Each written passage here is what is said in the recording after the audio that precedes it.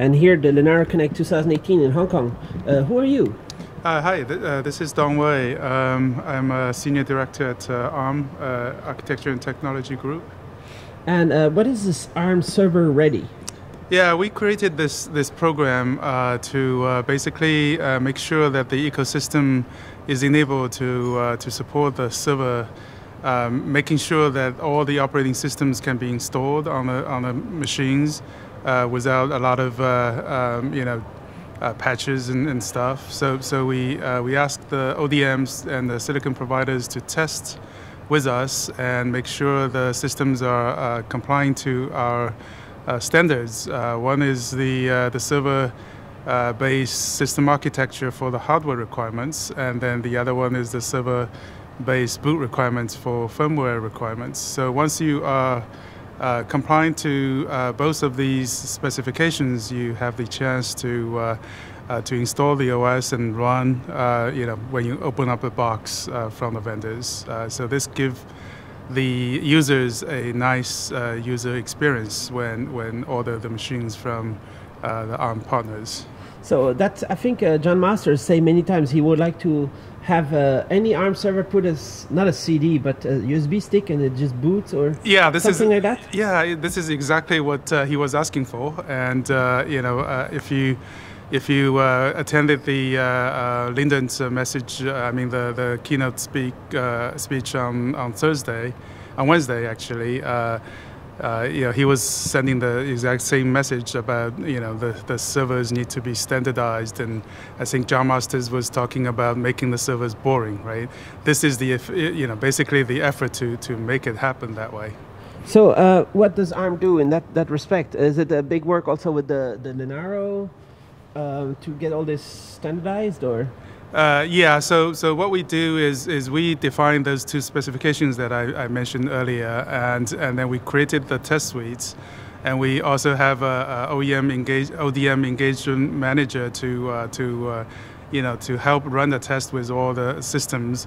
In Linaro, there are a lot of efforts in the Linaro Enterprise Group, making sure the EDK2 support and the firmware support is in place, and so we work with the Linaro team to make sure that the ERPs can be booted and installed on those machines as well. During the process, we want to make sure that we identify the gaps between our test suites and all the OS's installations, so that if there are any gaps in the test suites, we can add them, and making sure that we are not only testing the interfaces that we specify, we are also making sure the interfaces that the OSs are using are covered as well. So is this something that's recent, or is it a work in progress, or what's the status? Yeah, it's been going on for quite a while. Actually, we started this effort, many years ago, actually, 2011-ish. John Masters and I was actually with a different company at the time.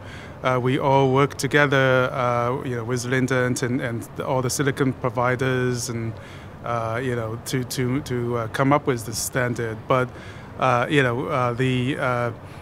we certainly have gone through a lot of effort to make sure the standards are defined correctly and the test suites are made available.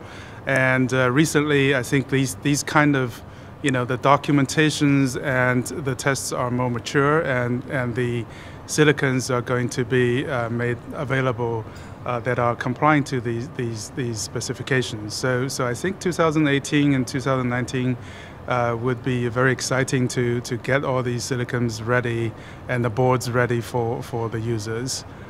So that's kind of new effort that we have been doing. When do you think ARM servers are going to take over the whole market? Officially, ARM said a few years ago, they said 25% by 2020 of the new servers. Will be able to reach this, or? Well, I think the market will decide, and as you probably heard from Lyndon and others, there are certainly a lot of demands and desire from our users, from our customers, who want to diversify the server offerings, and making sure the supply chain and the solutions are more available. So of course we have opportunities. There are still challenges that we have to overcome. So hopefully, with the partners, with the industry, we will achieve what we set out to do. It would feel good if the ARM servers take over the whole market in a few years, and then you'll be like, I was working on this for a while, and it's successful.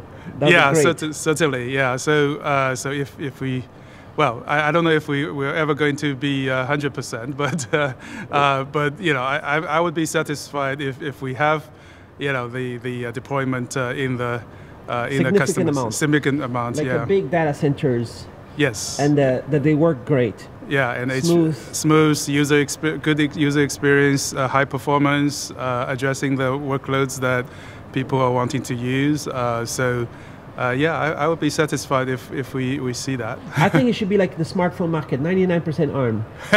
Okay, I'm joking. Okay, I'm just joking. Okay, we'll see. Of course, yeah. Why not?